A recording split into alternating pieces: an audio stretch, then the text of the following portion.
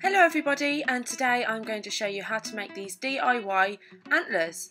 I wore this for a makeup look recently and it went down really well.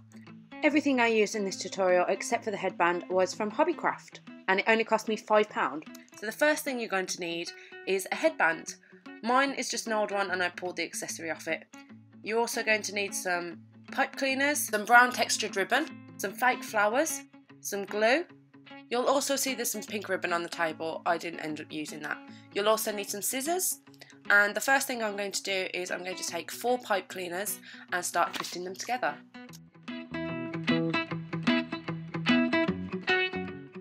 Then fold them in half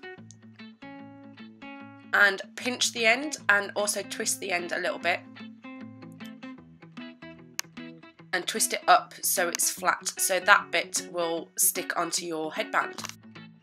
Then twist the other bits together, not all the way to the top because we are going to then separate them and make tiny little branches.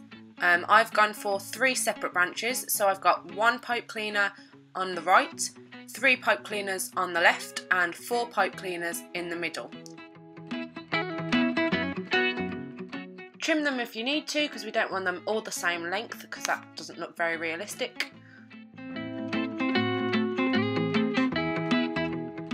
Then do the same with another set. Figure out where you want to place them on your headband and then start gluing.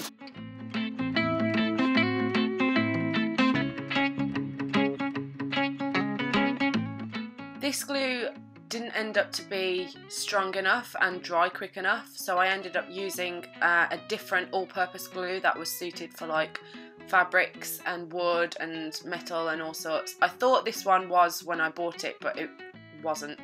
But I'm just placing glue onto the pipe cleaners and on the headband and then holding them down until they've stuck. This wasn't then strong enough, so I decided to take about 4 or 5 inches of the brown ribbon that I've got, glue some to the end of it and then wrap around really tightly around the headband and the antlers so it's more of a stable base.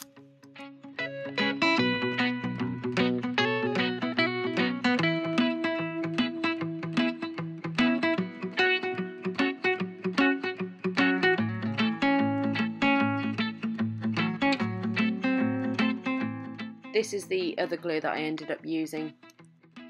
You'll notice that I've got an old paintbrush here, but in the end I found it easier just to take it straight from the tube onto the antlers. So then we are going to do the same with the other side, stick it on and then wrap around the ribbon to make it stronger.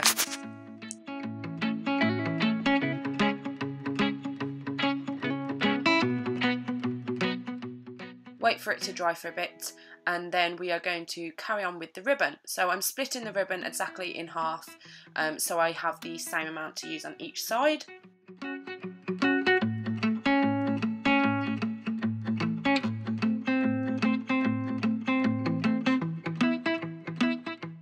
Then put a little bit of glue right at the base and then start wrapping around, and you want to make sure that when you're wrapping you don't want any of the pipe cleaner showing. I found later on that it was an easier way to get the ribbon to stick because they kept moving as I was trying to wrap them around, was to put a little bit of glue on the pipe cleaners, just like 1 stroke all the way up one of the branches, and it would stay in place better. Then when we get to the first little sticky out bit, I don't know what to call these, branch I suppose, then I'm going to go straight up that branch. Once you get to the end, then we're going to cut it off and then glue it in place, and glue it so it looks a little bit thinner by just pinching the end a little bit.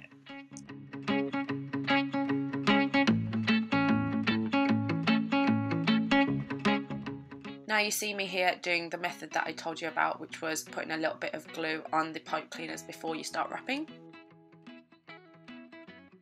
Carrying up the branches again, and I'm going up the smaller one first because it will be easier to wrap around more ribbon along the longer one. And there is our first one done. If there's any pipe cleaner showing, then you can just go back in with the remaining ribbon and patch that up a little bit. And we're just going to do the same to the other side.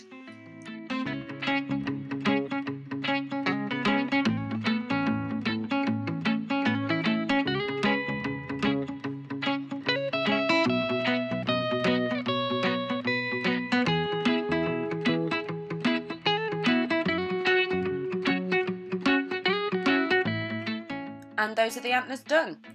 Now I'm going to take my fake flowers, and these have got wired stalks, so I'm just going to cut them off, leaving about 1.5 inches or 2 inches of wire left, so they're easy to wrap around the headband. And then I'm going to just figure out where I'm going to place them, and then wrap the wire around. Once I've got them all in place, I'm going to glue them on the bottom.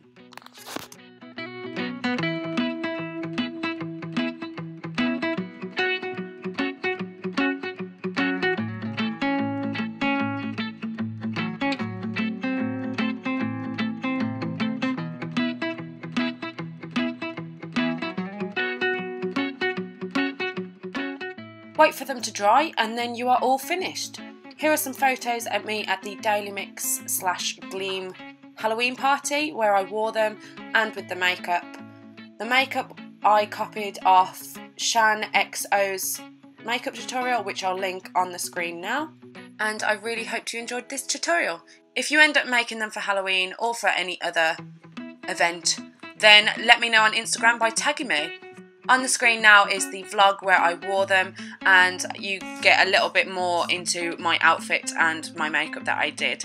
So make sure you click on that, and I'll see you very soon. Love you, bye! I'm in the loo. I've just filmed with Daily Mix. I'll just show you my outfit for a minute. This dress is from New Look.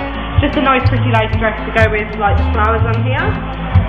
So I've just filmed with Daily Mix a little bit, talking about my outfit and why I love Halloween. So hopefully that should be on the Daily Mix channel pretty soon. But I am really tired, my feet are hurting, and I need a drink. Non-alcoholic.